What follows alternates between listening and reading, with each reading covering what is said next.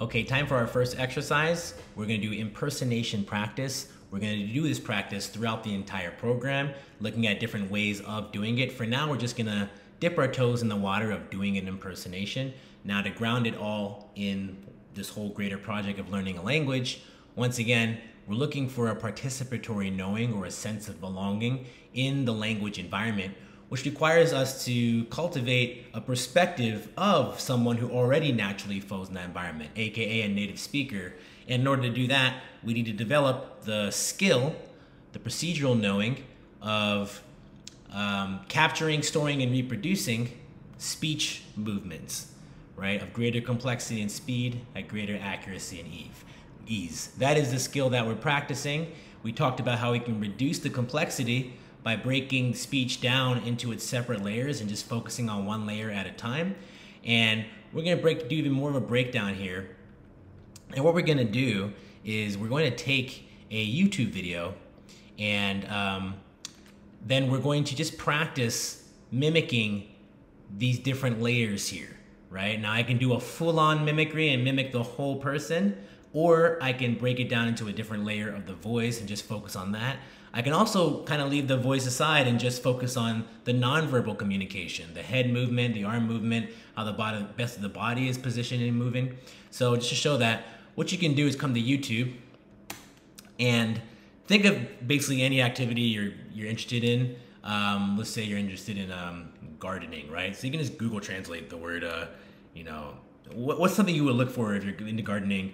I'm trying to get into gardening, so I want to learn, how to plant an herb garden, right?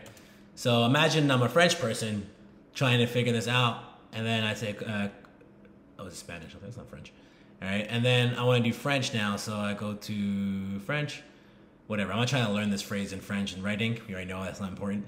I just want to get that, and then see what YouTube generates. All right, so this is gonna be French people talking about this particular subject.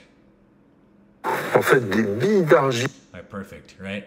Now, once again, I can reduce the challenge by making it slower. So I'll do that for now. I'm gonna have the speed at 0.5.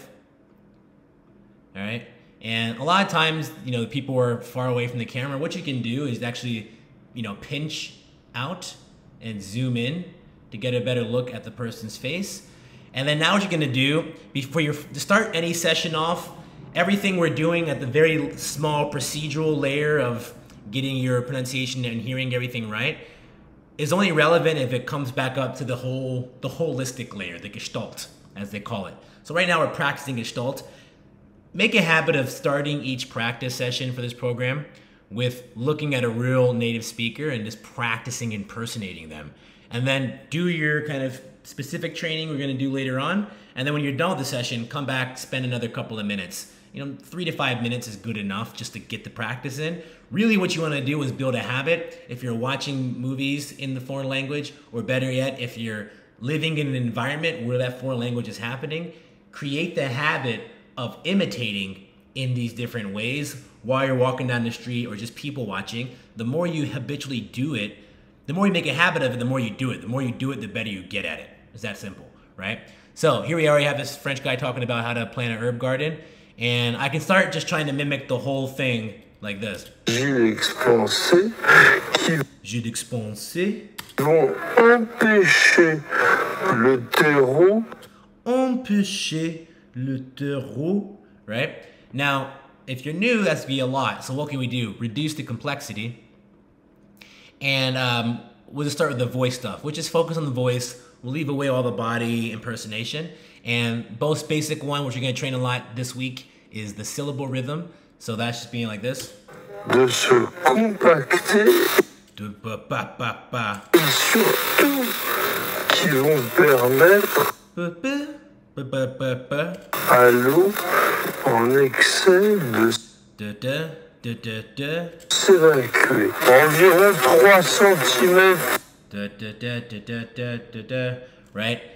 If it's too much for you to hold and capture and store in your memory, just do a couple syllables at a time and just get into the habit of doing that. What you're training is your capacity, once again, to not just capture it, but You're expanding what's called your working auditory memory, your working memory, that short-term memory, and being able to store more units within it at a given time. Great, so that's just the rhythm. I think I can upgrade it to doing a melodic humming. So that's where I'm actually capturing the intonation. This is really the good practice you want to do. This is the main thing I want you to practice in general. Because a lot of times you won't hear the full speech, but you can always hear the melody. Dun, dun, dun. And let me do it because it's going to sound weird. I'm going to do it at full speed. It's got a bunch of weird planting sounds going on here. Let's do full speed. Qu'est-ce qu'on fait maintenant? On va mettre Dun, dun, dun, dun, dun. avec le terreau. Pourquoi Dun, dun, dun, dun, dun. est-ce qu'on met pas la terre du jardin? Dun, dun, dun, dun, dun, dun, dun. Je sais pas. C'est parce que, Dun, dun. en fait, la terre du jardin n'est pas Dun, dun, dun, dun, dun, dun, dun. forcément Dun. bien équilibrée au niveau de tout ce que l'on veut. Right? So what you're noticing is I'm doing different vowel sounds, or I might just be humming. Whatever feels easy to you. The point is you're not giving any effort or attention to the other layers of speech. You're just focusing on the intonation, right? So that melodic mimicry is what we call it. It's very powerful. Once again, if you build that habit, when I'm walking around a foreign country and I hear stuff going on, I'm always doing melodic mimicry. It's like imagining everyone's in a musical and they're just singing little and I'm like right? And you're cultivating actually an aesthetic appreciation for it, which makes you pay even more attention, which takes it in and make you learn even faster. So this is a really powerful place to be. You can also do melodic vowels. So when you get better at differentiating the different vowel sounds, I can leave the consonants aside, but try to get better vowel things. I'll put a slower speed here. Apporter aux plantes Apporter aux plantes pour qu'elles se nourrissent, pour qu'elles se nourrissent, pour qu'elles puissent aussi. Right? So I'm not so much trying to get the right consonants as much as I'm trying to get O-E, really trying to get the vowel. So it's sounding more like the original thing, but kind of like a murky version of it. Bien s'ancrer à l'intérieur de ce petit bac. Donc on va utiliser un terreau. Un terreau, c'est un produit qui... Right? So you'll notice certain vowels are popping out to you. Try to capture those and try to mimic those, right? And then of course you can do the full thing. Now, that's the vocal thing. I also want you to practice doing the non-verbal. So I can just kind of look at this guy, maybe in the beginning he's more clear, and let's just look at his face. I can break the face down into the upper face of the eyebrows and eyes, and just try to mimic his eyebrows and eyes. De la ciboulette, 11 ingrédients. Alors ici on a de la ciboulette pour les balcons. Chloé, tu as vu, on... Alright, this guy's changing his things a lot of times. Maybe I'll find a different one. C'est le problème. The problem with, and probably some video of someone talking about the problem of something. Alright, this guy's talking about the problem with Leo Duff.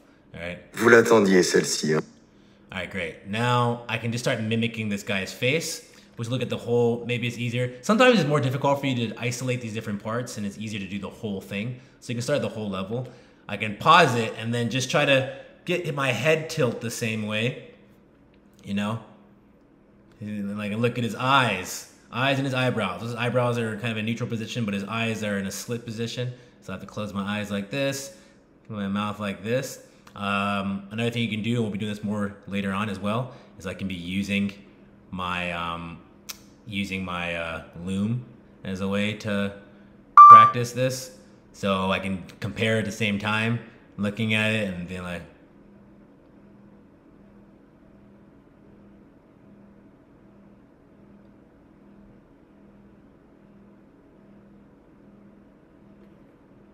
Bien.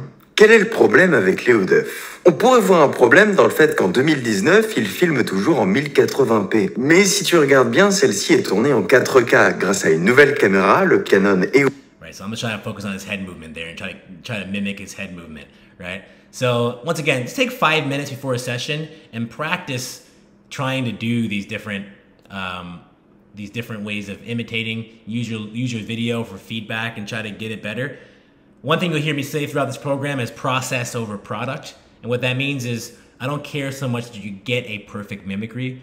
the product of your effort. What I care about is the process. Are you putting attention into these different places? Because the more attention you put there, the more nuance you notice, the more subtleties you notice, and then the more you can, once again, shape yourself and become more fitted to the environment. You become a better mimic.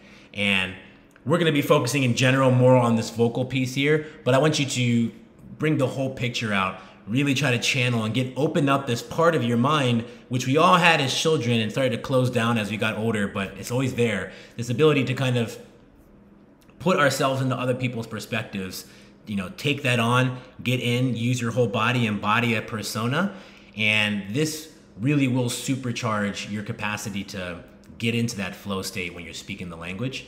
So play around with these things. I have a screenshot of this. No more than 5 minutes just to start off your sessions and really get the spirit of things. Then we'll go into the actual drill training of getting your vocal accuracy going on here.